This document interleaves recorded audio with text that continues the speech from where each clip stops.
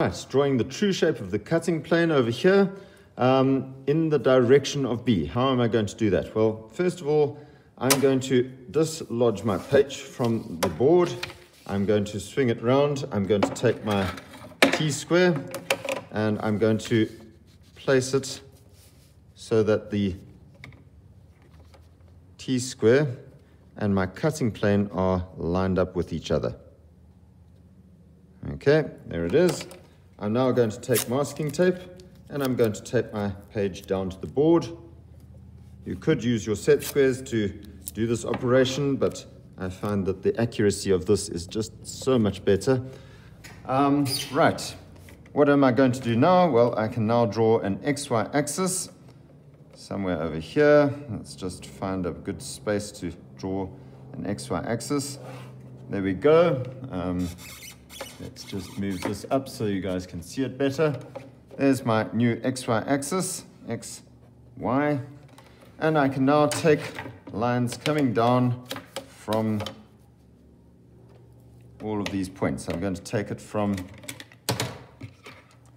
number 4 and 3 over there. Coming down. Note it's at 90 degrees to the XY axis, which means that I'm looking at this thing at 90 degrees. Let's go over here. There's 5 and 2.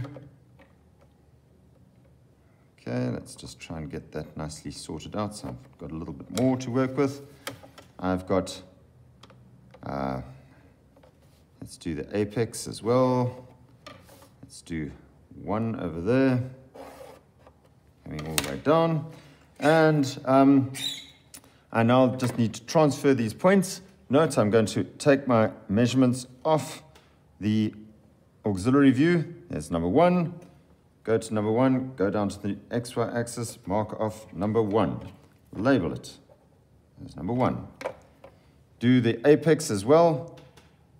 From the apex, there is the apex. Go down to the apex, come over here, place the apex down. It should be in exactly the same line as number 1.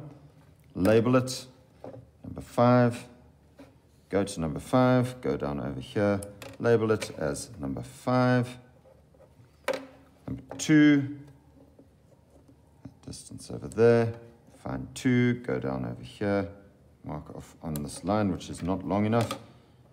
Okay, there should be a line coming out there. There is 2. Number 4 over here, let's find 4, go down there, label it as 4.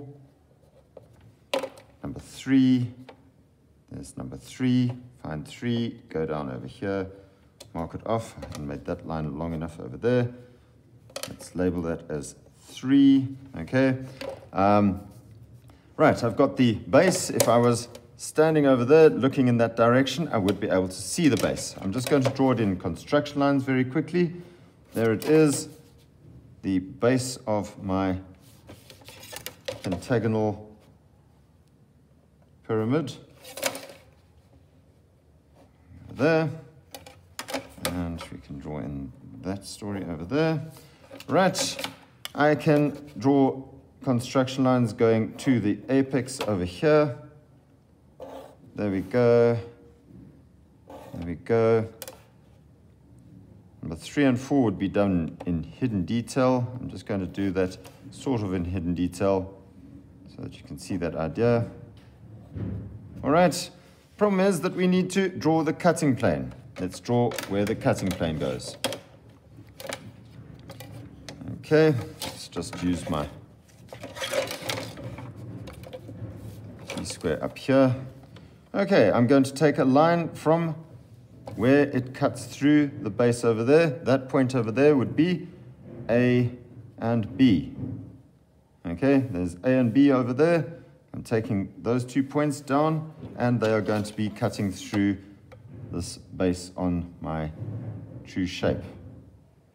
Right, there we go, true shape of the cutting plane. Take that down. Let's just try and find a color that's going to make some sense. And B, and you're going to find that it cuts through a point over there, a point over there. There's a slither of this 3 and 4 that's going to still be seen.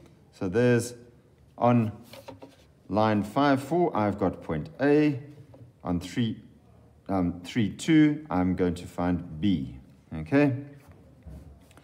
Right, once I've found those 2 points, I then come along over here to where DC is. Okay? D and C, there it is on these lines. D is on line 5, 0. So I go along here, I look for 5, 0, there is D. C is on line 2, 0. So there is C over there.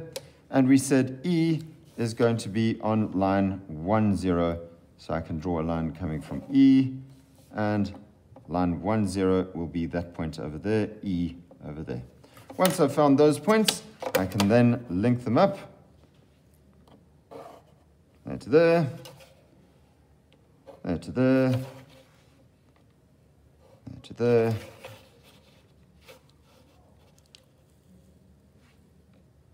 to there.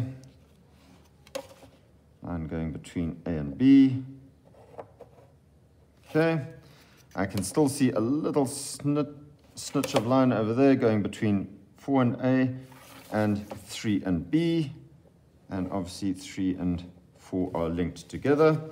I have got, I can see the base of this, not the base, the apex over there. So I've got a little bit of line going from E, D, and C down to the apex over there. Note number 1 has been taken away, it's been cut away. That section up there has been cut away, so I'm not going to be able to see 1 up here, or 5, or 2.